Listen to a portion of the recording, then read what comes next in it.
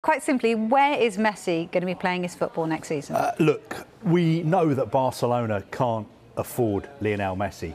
So the question really is, who else can afford him? Is there anybody out there who can afford him? The one club who have held talks about signing him, who are holding talks at the moment about signing him, are PSG. Now, obviously, we know that PSG are effectively owned by the Qatari state, so they would be able to afford him. But it is still going to be very, very tricky for them because of financial fair play rules, because French football has financial fair play rules like all the big leagues in Europe. Now, the wages that Lionel Messi is asking for are in the region of about £1 million a week. And when you look at PSG's wage bill, their wage bill at the moment is about £400 million a year. And to put that in perspective in French football, it is 3 times as much as the next club. The next club in French football, Lyon, their wage bill is about £125 million. Goodness me. So PSG's wage bill is already £400 million. Now, if they were to sign Messi, it would go up probably by another £50 million. So they would have to get creative when it comes to accounting to comply with the financial fair play rules. And at the moment, they're already on course to make losses of about £250 million, which is why we know they need to sell players to try and balance the books. Now, they've already actually bought players this summer. They signed Achraf Hakimi from Inter for about £50 million. Then they bought some out-of-contract players, but they gave them big, big wages. Donnarumma, Sergio Ramos, Wijnaldum. So there is the will there to sign Lionel Messi. Obviously, as far as PSG are concerned, they would be signing the most famous player in the world, a player who a lot of people would say is the greatest ever player to play the game. And the final point I would make is it would be a PR coup because PSG are owned by the Qatari state. The World Cup next year is going to be in Qatar. How great would it be for Qatar to have Lionel Messi playing for PSG, their club? His face would be everywhere on billboards all around the world. And obviously they could offer him a deal going forward as well, a type of ambassadorial deal where he would represent Qatar when he retires. So those are the kind of options on the table. But as things stand, if he really is never going to play for Barcelona again, at the moment, his most likely destination is Paris.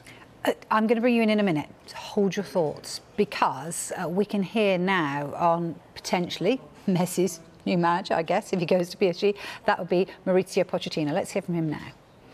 Pero creo que la tensión máxima es ganar contra Troyes, empezar bien la temporada y que podamos hacer un buen partido y lógicamente que paralelamente el área deportiva con Leonardo y nuestro presidente están trabajando en la labor de poder mejorar al equipo en lo que podamos, ¿no?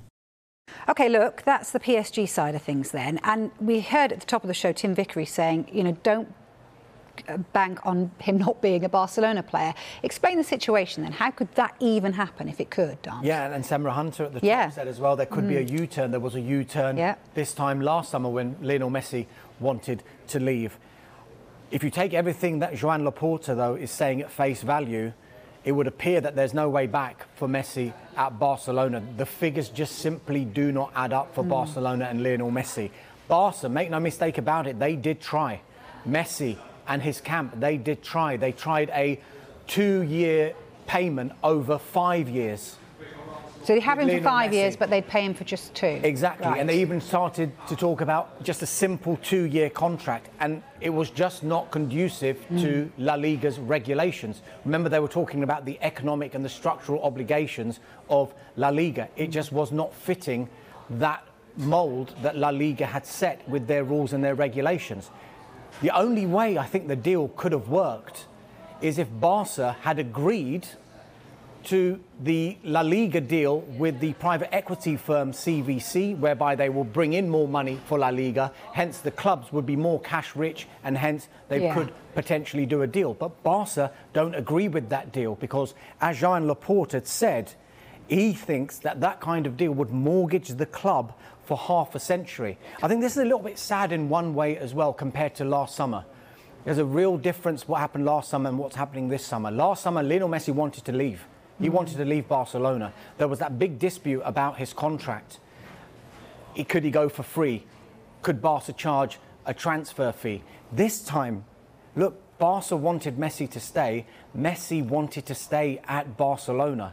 There was a mutual agreement in place for them to have Lionel Messi for at least 2 years playing time, what he would do thereafter, given what Laporta is saying about the potential deals they were trying to strike.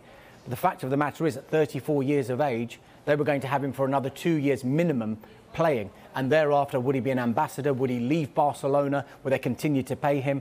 That's by the by now. But people at home are going to be sort of saying, why doesn't he just, you know, play for the absolute minimum?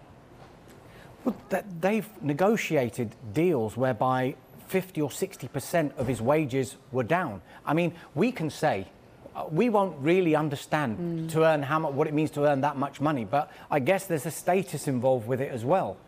Cristiano Ronaldo often talks about, you know, wanting to be the best paid player, wanting to be the most expensive signing. There's a kudos that goes with that. And why shouldn't Messi get paid what he's worth? Because there'll be people at home screaming at the screen now, Dom, saying it's an obscene amount of money. We've been through a pandemic. Can't he play for this? You know, if he really wants to stay at Barcelona, cut his salaries to that. And we have been through a pandemic, but yet Barcelona find themselves in this position because of the pandemic and how they've conducted their spending in the past few years because of it. If you look at there could have been 3 ways they could have kept Messi. I'm throwing these out there. 1, pay everyone else in the squad a little bit less to fund Messi's contract. Renegotiate Messi's contract, as you said. Or La Liga to change their rules to allow Barcelona to keep Messi. That last one is highly unlikely, if not impossible.